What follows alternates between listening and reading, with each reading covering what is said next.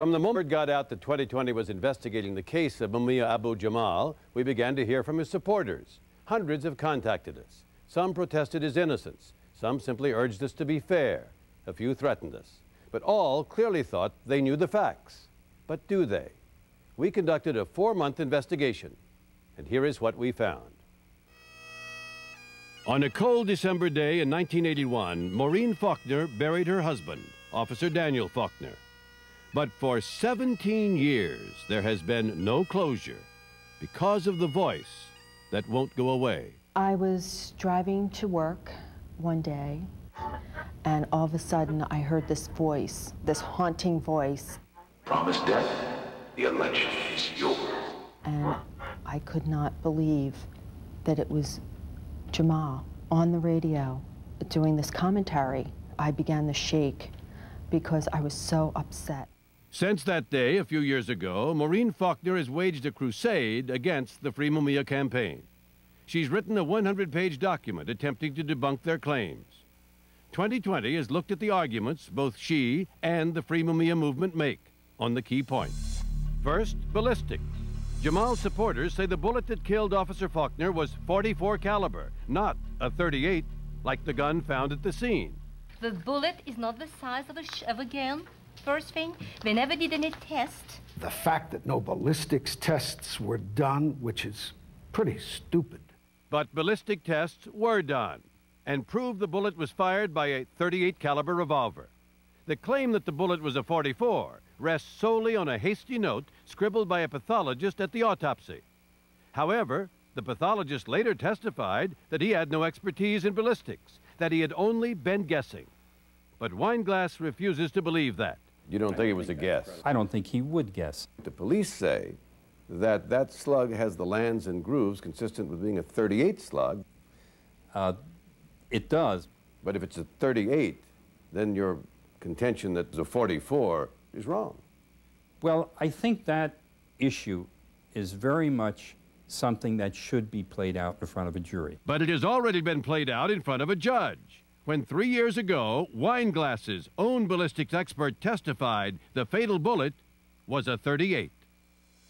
Weinglass challenges the report of Jamal's hospital confession. And that testimony was produced by the officer's partner, plus a security guard who wanted to be a police officer. More than 2 months later, they remembered that Mumia had said that. It is a fact that the confession surfaced only after 2 months, and that one officer present originally reported the Negro male made no comments. But hospital security guard Priscilla Durham told the jury she reported it to her supervisor the next day. And another security guard, James LeGrand, says he too heard the confession. The slain officer's partner, Gary Bell, says the shock of the shooting suppressed his memory. I've searched my soul, I've beaten myself up, wondering how I could not have gone at a sooner date, immediately even, and report what I had heard. Finally, if there was a plot to fabricate a confession, then it had to include at least the 8 people involved in reporting and investigating it, an idea rejected by 2 separate appeals courts in the last 3 years. Then there are the defense eyewitnesses. Leonard Weinglass says 4 people saw the real killer running from the scene, but his #1 witness, William Singletary, waited more than a decade before testifying to a story so bizarre, even Weinglass has trouble defending it. He said the shooter emerged from the Volkswagen, yelling and screaming, shot Officer Faulkner in the head and ran away. Whereupon, according to Singletary, Abu-Jamal approached the scene and said, "Oh my God, we don't need this," bent over Faulkner, who had been shot between the eyes, and asked, "Is there anything I could do to help you?" Whereupon, according to Singletary, Faulkner's gun, which was in Faulkner's lap, miraculously discharged, hitting Jamal in the chest. Now that's incredible. He might be wrong on some of his timing. There's no doubt about that. Timing, he's telling a story here which clearly from the forensic evidence couldn't have happened. This is my point. The jury should have heard from Singletary. Witness #2 was a cab driver parked here, in plain view of the murder. As the police arrive, he told one of the arriving officers, I believe a captain, the guy ran away. Those were his first words. But the report from which Weinglass quotes goes on to say the shooter didn't get far and then he fell.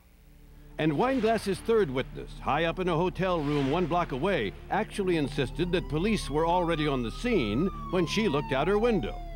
And she did not testify that she saw someone running away, simply that she saw someone running.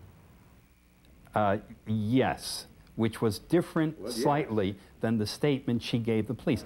defense eyewitness number 4 was a prostitute standing on this corner 2 blocks away who, after 14 years silence, claims she saw 2 men jogging from the scene. She also admits to being, in drug lingo, half a nickel bag high. Now, where was she? She was very far. She was, I mean, really, it's actually 2 streets. I'd say it's beyond a football field. You mean she's as far away as our camera? I can't even see the camera. In contrast, prosecutor Joe McGill's 3 key witnesses were all within 50 feet of the shooting, and they gave essentially the same statement to 3 different police officers within 30 minutes of the murder. There is, however, one witness who was even closer: the driver of the Volkswagen, Jamal's brother, William Cook. The only thing that Cook has ever said was, I didn't have anything to do with it, period. Didn't he say, well, my brother didn't do it either? Didn't say my brother didn't do it, my brother had a problem, someone else did it, get those people down there, they did it, nothing. Why wouldn't he come forward and say, I can tell the truth now to help save my brother's life? He did tell us that. Well, where is he? And we subpoenaed him. Weinglass says Cook was afraid to come forward because he was wanted by police on a minor theft charge. And now, says Weinglass, William Cook is missing. None of these holes in the defense scenario seems to bother Mumia Abu-Jamal's supporters. But Philadelphia Mayor Ed Rendell says they should. It's just plain sad how this has become a cause célèbre around the world. Look at this. Proclamation, Justice for Mumia Abu-Jamal Day in San Francisco, signed by Willie Brown, Jr., Mayor of San Francisco. They gave him the half-truths, and Willie came up with this proclamation where he made a mistake, clearly. Willie should have picked up the phone and called me. Mayor Brown declined our request for an interview. As for actors Ed Asner and Mike Farrell, while they question Jamal's guilt, they also admit to a larger purpose behind their interest in this case. What do you say to people who say, well, Ed Asner doesn't know anything about this case, he's just using his Hollywood notoriety to try to upset a verdict that has already been rendered? Well, I begin by saying that I'm anti-death penalty. I think it's a farce. I think the economic disadvantaged are always the ones to die from the death penalty. Even if he were guilty of shooting Officer Faulkner, and even if you thought that was the case, you would say... I would not want him to die. You're up against a very impressive number of people. I know, I am. But I believe that I have the truth on my side. Mumia is nothing but a cold-blooded murderer. And they have been duped. You know, Ms. Faulkner, bless her. I really wish for her peace at some point. And if, in fact, a new trial holds that Mumia Abu-Jamal committed this crime, I hope he is punished appropriately. Mumia! Mumia! And it don't matter what they do to me, they ain't stop me. Because revolution is my religion. To his most zealous disciples, Mumia Abu-Jamal is a prophet. To call him a murderer is sacrilege. How long shall they kill our prophets while we stand aside and... People are not just going to sit back and let another Malcolm X be murdered and another Martin Luther King. Just like Jesus Christ, they were all freedom fighters, and they were all killed by this government. Won't you help to sing? Might this be Mumia Abu-Jamal's Song of Freedom?